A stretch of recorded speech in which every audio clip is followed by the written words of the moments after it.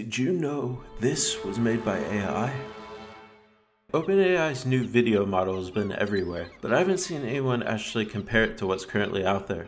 And they gave us the prompts, so I decided to put them in Runway, which is the best AI video tool that's been available. And it's pretty similar, but that's kind of because dogs are the worst possible benchmark to use for AI art.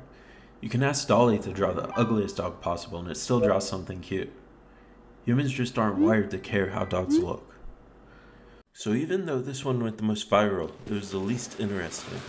But the most interesting one actually tells us a lot about how SORA works. The prompt tells the AI to make a reflection in a window. Now, the easiest way to do this would be to have the neural network try to predict the color of every pixel in every frame of the video. Unfortunately, this is also the dumbest way of doing it because it's just too many calculations that have to be precise, with not enough information.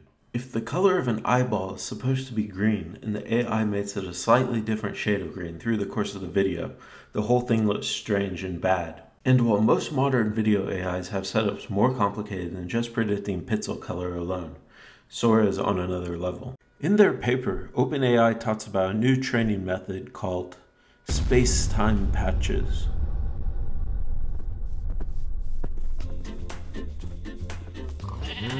Just like how tokens in ChatGPT are words or parts of words instead of individual letters, SORA is doing the same thing with objects as they move through time.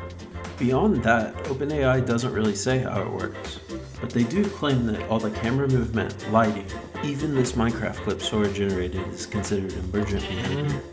They didn't program it to do any of this. Here, they show the difference the sheer amount of training made.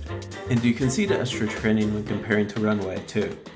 Obvious things like this mammoth not looking like it was near a nuclear reactor. And the less obvious things like the model's reading comprehension. Now SORA still makes mistakes. It can't show glass breaking, it likes to make floating chairs, and it gave the Minecraft player an extra heart. But overall it's pretty good. In general, it's kind of unknown the path AI will take. Maybe it'll plateau and only improve when researchers find a new way of training models. Maybe it'll keep getting linearly better.